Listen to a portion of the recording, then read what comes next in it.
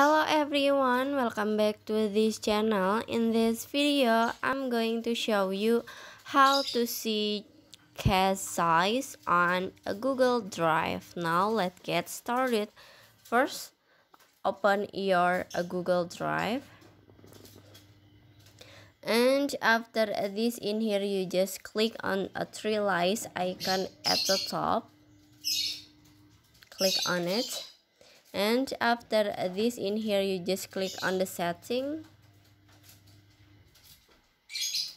Click on the setting, and then you can swipe down until you can see cache size. This is the cache size at your Google Drive.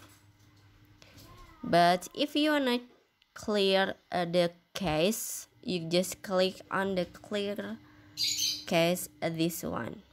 Click on it, and after this, in here you just click on the OK